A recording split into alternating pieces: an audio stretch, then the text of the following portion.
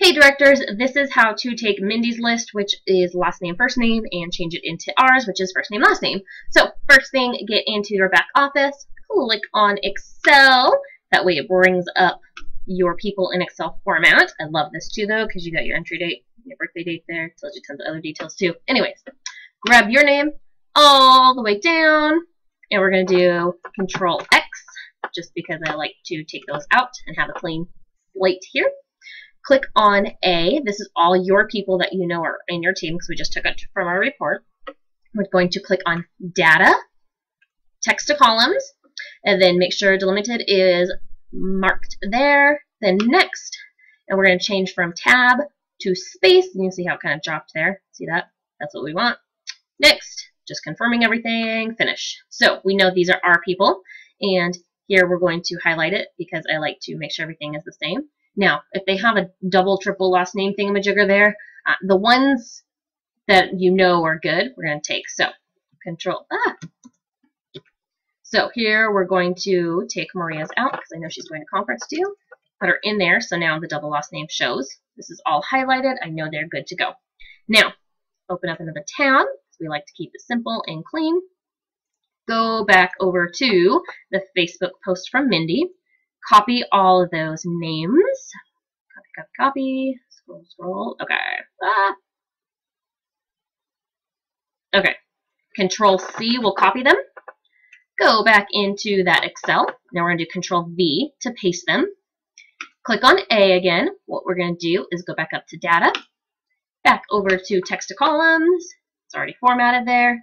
It should already have it in there because we just did it. So space and next and finish.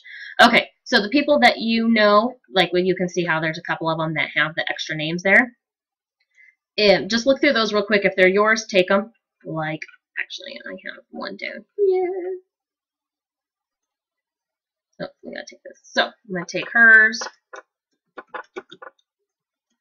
post it in there, move her name over to the correct spot. But the rest of them I'm going to delete because they're not my people. And I want to just make this as simple as possible. Now, it's still last name, first name, so click on A, right-click and cut. Click on C, right-click and insert cut cells when I learn how to talk. And you'll see now it's first name, last name. And if we go back over to the other sheet, first name, last name. And these are in yellow. And again, we did that because we know these are us. These are our people. So click on them, Control C to copy again. We're going to paste them over here with this list from Mindy. Scroll down to the bottom. Scroll, scroll. There we go. And then Control V will paste them. Now, there's a couple different things you can do here. First, let's do Control A and copy them all, or highlight them all, and go back up to Home and sort, A to Z. Now, it sorts them by first name and then last name, so sometimes you'll notice that they're not in order. But now you can see, like, here's a duplicate right there. Me. But to make this even simpler, do Control A again, and then we are going to go to conditional formatting. Again, for me, this is in the home screen. Yours it might be slightly different. Highlight cell rules, go down to the bottom, duplicate values, and we can just keep the red here, and you'll see it's already doing that. So, okay. And then go through the names and see which ones. Now, because there are a ton of people there, you'll see some things like Linda, but the last name doesn't match, you know, different things there. But now you can go through and see, okay, this is double red here. But now, like if I go down to, where's my gal that it's separated? And I learned how to spell E-F-G-H-I-J. There we go. Okay, so Tracy Jennings, it's right next to each other. When I pulled it up a second ago, they weren't. But they might not be next to each other. It might be here and it might be here. So check all the last names when they match. Make sure it's your people. But then it'll be able to show you whose is whose and what not. So anyways, if you guys have any questions, text me because I am not going to be my MFN the rest of the night. And I'll talk to you later. Bye.